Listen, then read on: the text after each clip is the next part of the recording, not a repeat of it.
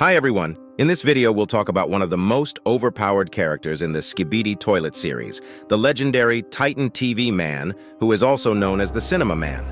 We'll be talking about who he is, how strong he is, where he came from, when did he first appear, and why he is essential to beating the Skibidi toilets for good.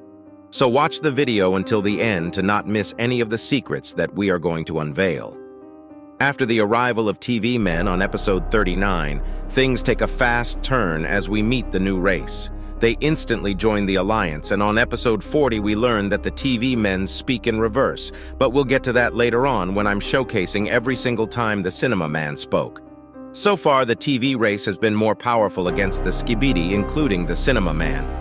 It is speculated that Cinemaman is the strongest amongst the Titans because of the fights he went through, which we'll be talking about later in the video, but after what happened on episode 50 and 51, we may need a new comparison of the newly upgraded Titan Cameraman and the Titan TV Man. If you would like to see us make an analysis on the new upgraded Titan Cameraman, let us know in the comments. Anyways, this incredibly overpowered Titan first appeared on Skibidi Toilet episode 41, right after we were introduced to the other TV men, and his first appearance was a sight to see. Even before he showed up, just his presence made the Skibidi toilets freeze and scared. It was one of the most shivering moments in the series. It felt like time froze and everything stopped. Normally, Skibidi toilets don't stop fighting even in the presence of danger. Only time we've seen them scared was in episode 23, where the Skibidi was trying to attack a lab that the cameraman resided in, but at that moment the Titan cameraman was being repaired inside, and the Skibidi toilets that were there knew that it was their last moments. The second we see the Cinemaman, we see that he has a purple core, in contrast of the blue and red core the other two Titans have.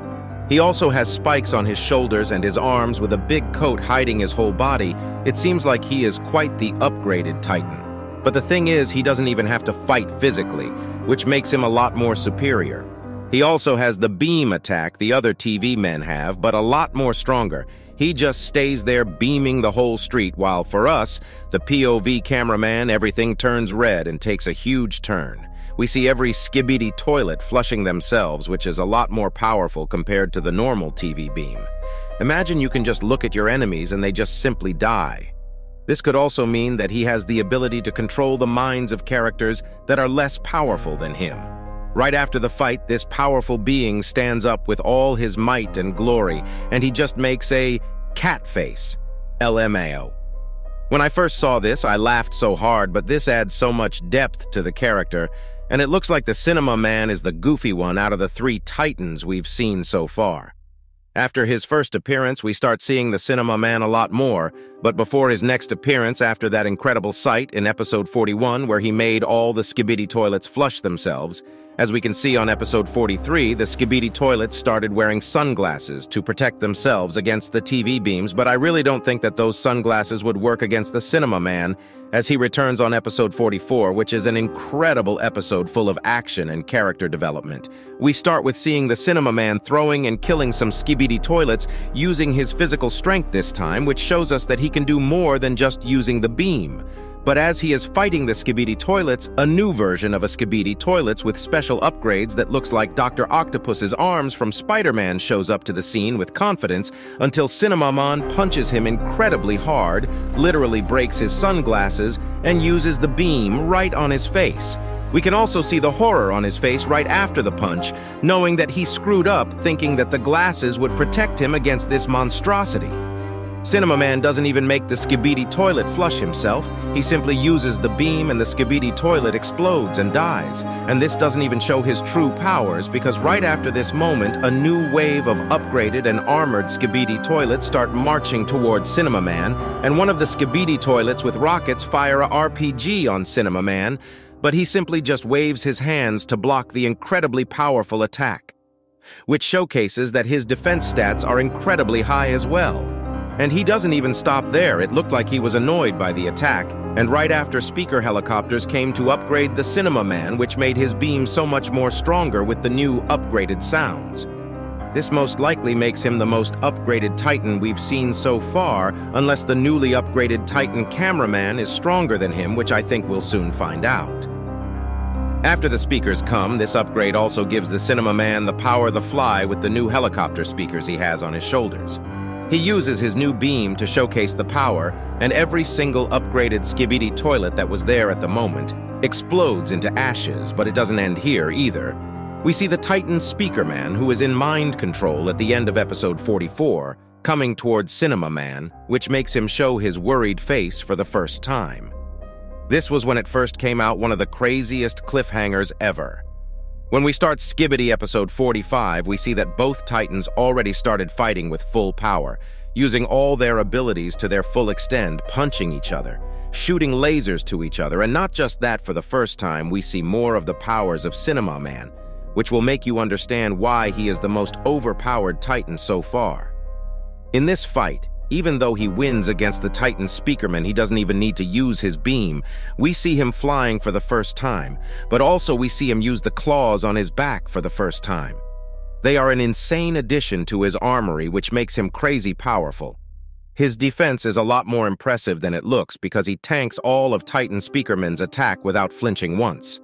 This makes the Titan Speakerman run away, and right after the fight we see Cinemaman making a stare face and teleport to somewhere else, which I guessed it was where the Titan Speakerman was going, and I was right.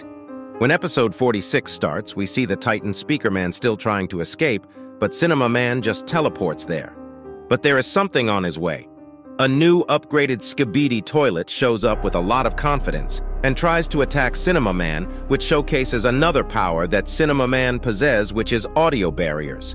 The Skibidi toilet tries to attack his chest, but Cinemaman uses his speakers to block the attack and uses his spikes to kill the Skibidi toilet right before going after the Titan Speakerman. He also shows a UW face after killing, which makes me wonder if he is a psychopath. On Skibidi episode 47, he teleports to a city where the Skibidi toilet's already destroyed, and there is nothing but debris left at this place, which I think might be close to the Skibidi toilet base because it was where the Titan Speakerman was trying to escape, to which makes me wonder if he was trying to go back and be repaired. There is also something else that happened at the end of the episode that was foreshadowing something huge, but we'll get into that later in the video. Let's get back to the fight that happened on episode 47. Right after our beloved hero teleports to the ruined city. After a long time, G-Man shows himself to protect the Titan Speakerman, and he is not wearing glasses. He doesn't even hesitate for a single second before attacking Cinemaman. And Cinemaman instantly uses his beam, thinking that he can one-shot kill G-Man, but things take a turn when G-Man resists the beam, even though it was the longest beam so far, which was insanely strong. But we can see G-Man taking damage from his mouth being scarred. If it weren't for the flying chainsaw Skibidi toilet that was upgraded to the brim, who cut off Cinemaman upgrades while he was too focused on killing G-Man with the beam, G-Man most likely would have died there. And after this happens, everyone starts ganging up on Cinemaman since his upgrades are gone, but he doesn't yield, and we learn that he also has another skill, which is a hook that he can pull enemies with.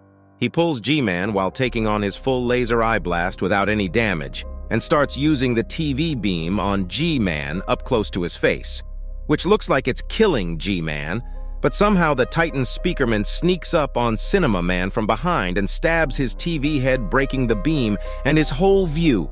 This incredible attack from Speakerman is known as the only thing that could overpower Cinemaman, which is his only weakness known so far, and after taking all that damage, Cinemaman still doesn't die and teleports somewhere else, which I think is most likely the TV race headquarters we are most likely going to see in the upcoming episodes. After seeing the upgrades the Titan cameraman got, it's safe to say that Cinemaman is most likely going to get some incredible upgrades as well.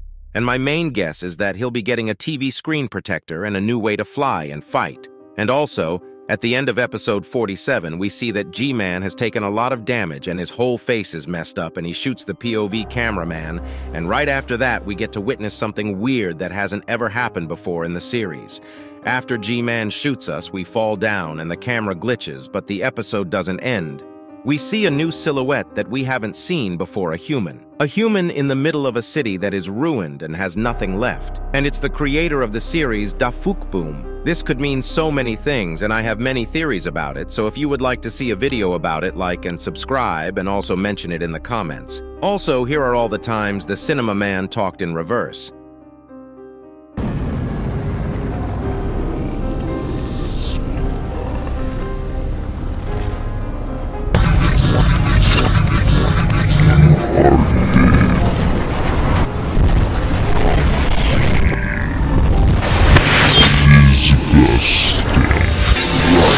Cinemaman.